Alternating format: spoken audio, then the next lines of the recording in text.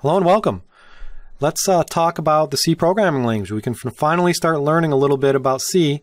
I want to provide a overview and give you a little idea of how C came about. So C is a general purpose imperative programming language. It supports structured programming. Now we talked about higher level languages and we described how C is a higher level programming language. This just means that it's easier and more efficient to use than writing an assembly language, understanding instruction sets. Specifically though, it's very general purpose. And what this means is you can write all sorts of applications in the C programming language. Some programming languages are very application specific or domain specific. So for example, a programming language like COBOL, you can really only use to write business applications. A programming language like MATLAB or a tool like MATLAB, you can only write certain applications. C, you can write operating system applications, you can write general programs, all sorts of different types. It's also an imperative computer programming language, which means that it's basically organized around statements, variables, things like that. If you were to study computer programming in more detail, you would see that there are different types of programming languages, things like functional programming languages or logic programming languages, where that just means that the programming language is organized a bit differently. For example, like logic programming languages just have a set of predicates and ask questions. C is imperative, a set of statements explaining what to do. So you're going to use these statements, you're going to write this line of code in your program, and essentially what it's going to do is it's going to change the state of the code or the state of the data. It's going to focus on how to get things done, and you're going to be creating variables and data and memory and algorithms and using statements to do this. It's one of the most widely used programming languages of all time, and that's just a fact, and that's one of the great reasons to learn it, is because it's used on so many different applications and so much different code. It's been around quite a while as well. It's a modern language.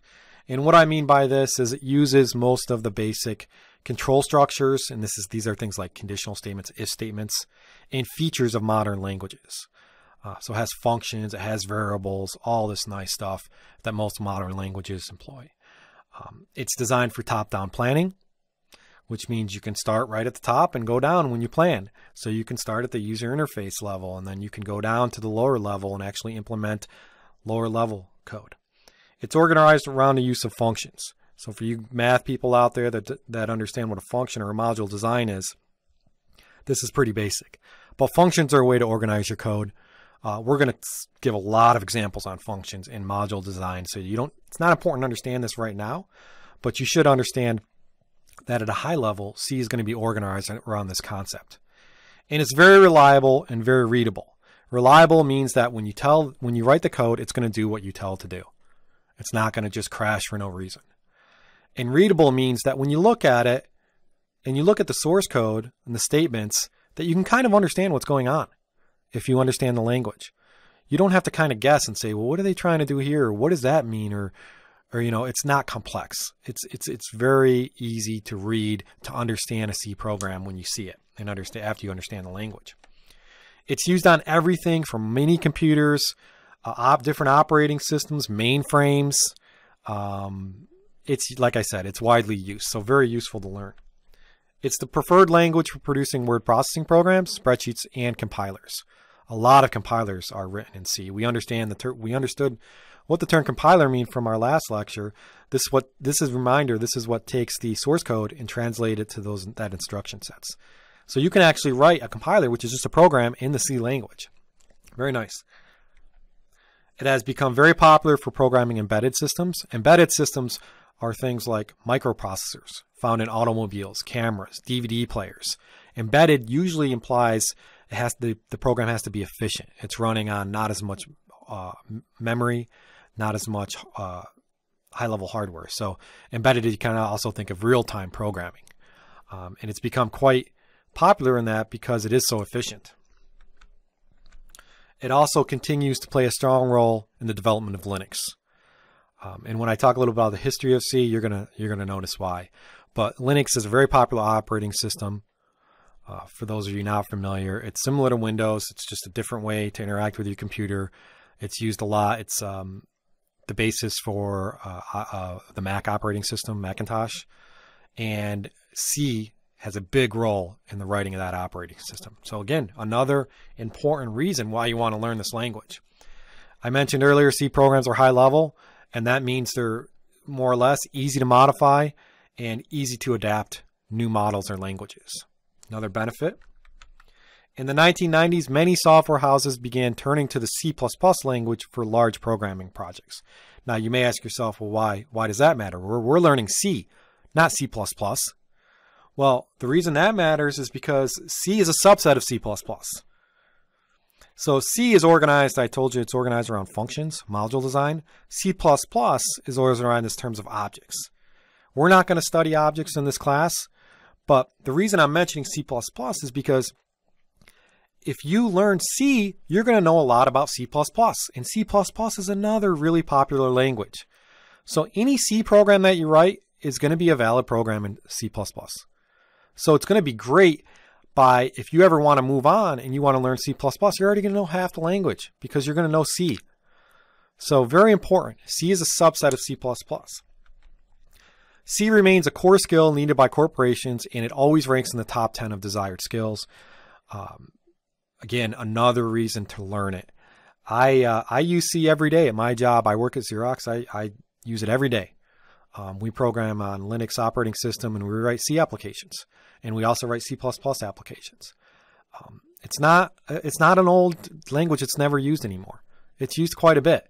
So if you're sitting there thinking, "Oh, I don't want to waste my time with C. I want to go learn something new and interesting, Ruby or something even newer like Go or something," C is still popular and still widely used and still a skill that's required by many, many industries. So by learning C, you're going to have a very marketable resume. You're going to be able to get a lot of different positions. C provides constructs that map efficiently to typical machine instructions. So we talked about this idea of a compiler, and machine instructions are at the lowest level. Because this mapping is so easy in C, it's often used by programs that were previously implemented in assembly language.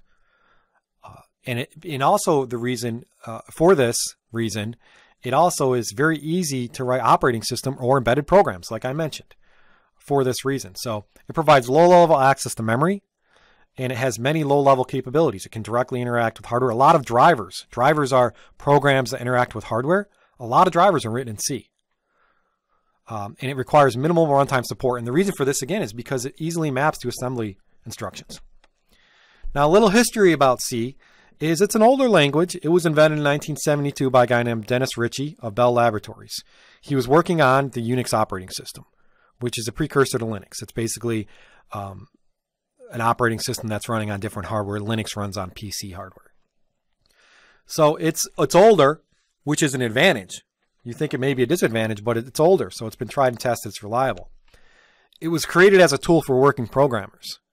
The main goal when designing the language was for it to be useful and for it to be easily readable and writable. I mentioned readability is basically looking at the program and being able to understand what's going on quickly. So it's not that complex. Writability is being able to write the code quickly, efficiently, be able to do things quickly. So if you were to write some code, you don't have to write 20 lines of code to add 2 numbers. You write 1 line of code. It's very easy to write. So readability and writability are important goals and important advantages of programming languages, and C easily meets this. Some more history. It initially became widely known as the development language of the Unix operating system, and virtually all the new operating systems that were written after 1972 are written in C or C++. Okay, again, very popular, very, very useful. It evolved from a previous programming language named B. Go figure. That's why it's named C. I guess they weren't very clever, and they just said, "Hey, B, C." There's also a language called D, by the way. It uses many of the important concepts of B while adding some data typing and other powerful features. You might not have a clue what data typing is. Don't worry about that right now. Know that it added some new features from B. Mainly B had this issue of typeless, meaning data didn't have types, and C improved upon that.